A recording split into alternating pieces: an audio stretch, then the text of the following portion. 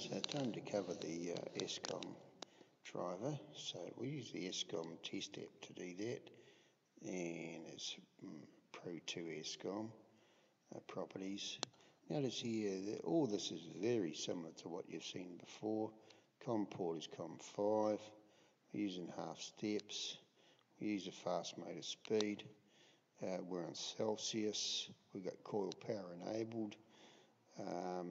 And so those are what the normal settings would be. If you wanted an ASCOM trace log, you could turn this on, and that could be useful for debugging. And this form does look different to the previous ASCOM drivers. Not only different colour, but some different stuff on it. And we have a settings menu now. So if I access a settings menu like this, this is where all the other additional information is found. So I wanted to calibrate the temperature probe to be, say, 1.2 degrees. And press enter, and all of these values will be saved. So the LCD page time we know, all the delays we know, step size we know, and it was like 7.8. But remember that I've already set all of this up in the Windows application, so I really don't need to change all of this because it's saved in the controller right now. All right. The temperature coefficient is obviously for temperature compensation, and to enable or disable that, and we won't worry about that now, that'll be covered separately.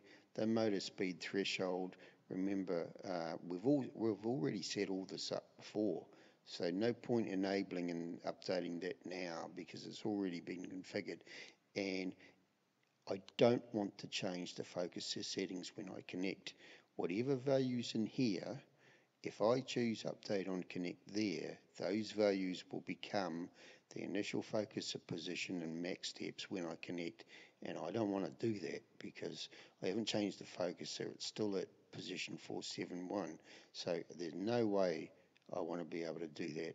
And all the backlash, remember we've already set all of that up before, so there's no point sending this information to the controller, because I have already done this in the Windows application. All right, so I'll just type the values in there so they're going to be remembered, but I don't want to send those to the controller because if I make a mistake, I'll screw it up.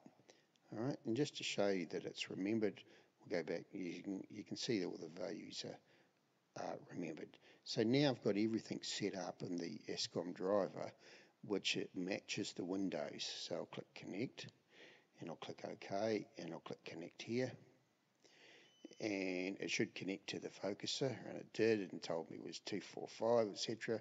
So it retrieved 18,200, received the 571 as the last position, and also got me the temperature. So I can tell it minus 100, for example. The focuser moves, and I can tell it plus 100, and the focuser moves. And I've got a checkbox here to enable or disable temperature compensation, and that's where this should actually be a feature in the ASCOM client, because that's where it actually resides. Okay, the control of that. So there are calls in the ASCOM driver to allow you to turn it on, turn it off from the client. Okay, so enough spiel. So that's it all there, much the same sort of features. And it's running underneath ASCOM, so we can disconnect that and exit.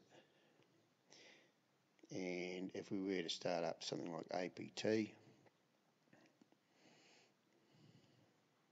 just to show you, and we go into gear, and we go into